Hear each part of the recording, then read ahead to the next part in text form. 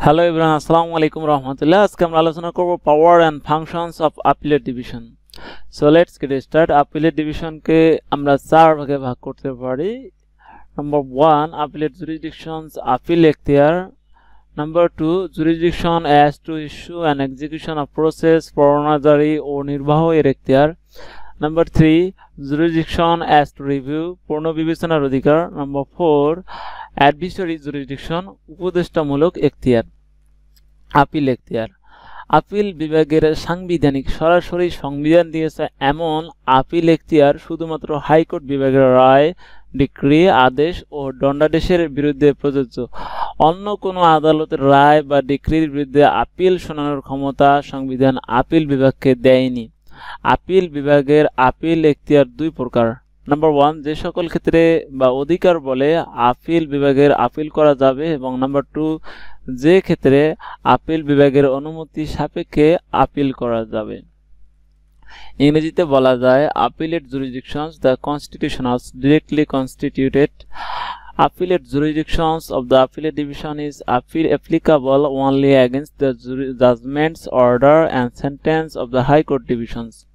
The Constitution does not give the appellate divisions the power to hear appeal against judgments or decree of any other court.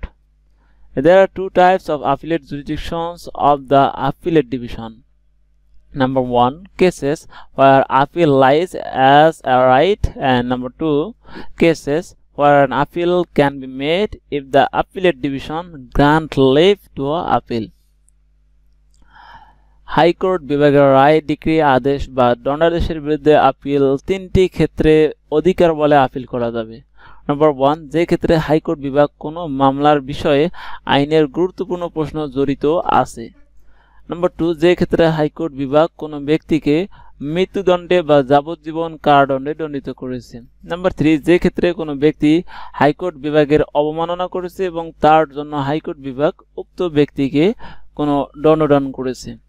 উপরোক্ত তিনটি ক্ষেত্রে ব্যতীত high court বিভাগের অন্যান্য সকল রায়, decree, আদেশ বা দণ্ডাদেশের বিরুদ্ধে কেবলমাত্র তখনই আপিল বিভাগে আপিল করা যাবে যখন আপিল বিভাগ আপিলের অনুমতি দিবেন। ইংরেজিতে বলা যায় appeal against the judgement, decree, order or sentence of the High Court Division can be appealed in 3 cases. Number 1, where the High Court Division certify that the case involves a substantial questions of law as to the interpretations of the constitutions. Number 2, in cases where the High Court Division has sentenced a person to death or life imprisonment. Number 3, in which cases a person contempt of the High Court Division and for which the High Court has imposed penalty on that person. With the exception of the above 3 cases, all other judgments, decree, orders or sentence of the High Court Divisions may be appealed to the appellate divisions only if the appellate divisions allow the appeal. পরোয়ানাজারি ও নির্বাহের এখতিয়ার। 104 নং অনুচ্ছেদে বলা হয়েছে যে appeal বিভাগে বিচারাধীন যে কোনো বিষয়ের সম্পূর্ণ ন্যায় বিচার নিশ্চিত করার জন্য উক্ত বিভাগ যে কোনো আদেশ নির্দেশ জারি করতে পারে। ইহা আপিল বিভাগের একটি স্বেচ্ছাধীন ও অসাধারণ ক্ষমতা। এই ক্ষমতা আপিল বিভাগ ব্যবহার করতে পারে, আবার কারোর আবেদনের প্রেক্ষিতেও করতে পারে। এই ক্ষমতার উপরে সংবিধান কোনো রকম সীমাবদ্ধতা আরোপ করেনি, কারণ তাহলে ন্যায় বিচার বিঘ্নিত হতে পারে।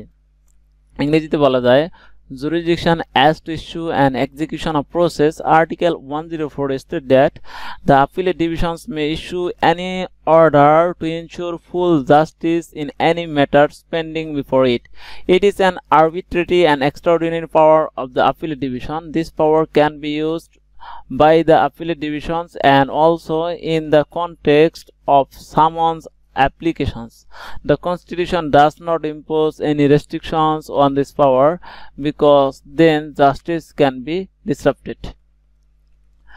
পূর্ণ বিবেচনার অধিকার। 105 নং অনুচ্ছেদে বলা হয়েছে যে আপিল বিভাগ তার নিজের ঘোষিত রায় বা আদেশকে পুনর্বিবেচনা করতে পারে, তবে এই ক্ষেত্রে দুটি শর্ত জুড়ে দেওয়া হয়েছে। নাম্বার 1, সংসদ কর্তৃক প্রণীত কোনো আইনের বিধান সাপেক্ষে।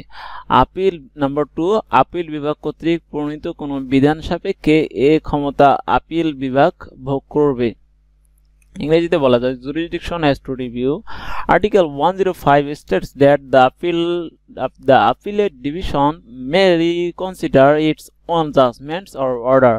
However, in this case, two conditions have been met. Number 1, subject to the provisions of any law enacted by the Parliament. Number 2, this power shall be exercised by the appellate divisions subject to any provisions made by the appellate division. উপদেষ্টামূলক এখতিয়ার 106 নং অনুচ্ছেদে বলা হয়েছে যে যদি কখনো রাষ্ট্রপতির নিকট প্রতীয়মান হয় যে আইন এরূপ কোনো প্রশ্ন উপস্থাপিত হয়েছে বা হওয়ার সম্ভাবনা দেখা দিয়েছে যা এক ধরনের জনগুরুত্বপূর্ণ সম্পন্ন এবং সেই সম্পর্কে সুপ্রিম কোর্টের মতামত গ্রহণ করা প্রয়োজন, তাহলে তিনি সেই প্রশ্নটি আপিল বিভাগের বিবেচনার জন্য পাঠাবেন এবং আপিল বিভাগ স্বীয় মতামত জ্ঞাপন করতে পারেন। লক্ষণীয় যে আপিল বিভাগ তার মতামত দিতে বাধ্য নন, ইহা মতামত দিতে অস্বীকারও করতে পারে, আবার মতামত দিতেও পারে। আবার আপিল বিভাগ মতামত দিলে সেটা রাষ্ট্রপতিকে মানতেই হবে এমন কোনো বাধ্যবাধকতা নেই। ইংরেজিতে বলা যায় advisory jurisdictions. Article 106 states that if it ever appears the precedent that a question has been raised or it likely to be raised in the law which is such as a public importance as to require the opinion of the Supreme Court, he shall refer the questions to the appellate divisions for consideration, and the appellate divisions may give its opinion.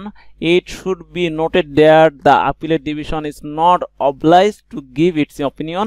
It may even refuse to comment, can also give feedback again, and again, there is no obligations on the president to accept the opinion of the appellate divisions. So, অবশ্যই আমাদের চ্যানেলটি subscribe করে আমাদের সঙ্গে থাকবেন। আল্লাহ হাফেজ।